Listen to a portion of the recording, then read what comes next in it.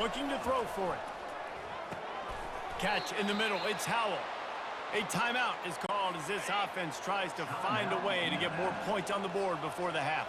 With a first down, they'll snap it from the 32.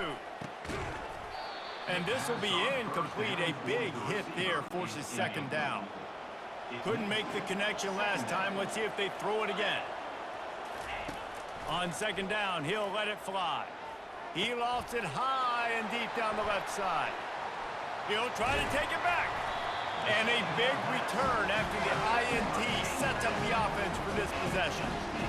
This is obviously not a great start for this quarterback here. 2 interceptions already in this game. He's got to do a much better job with his decision.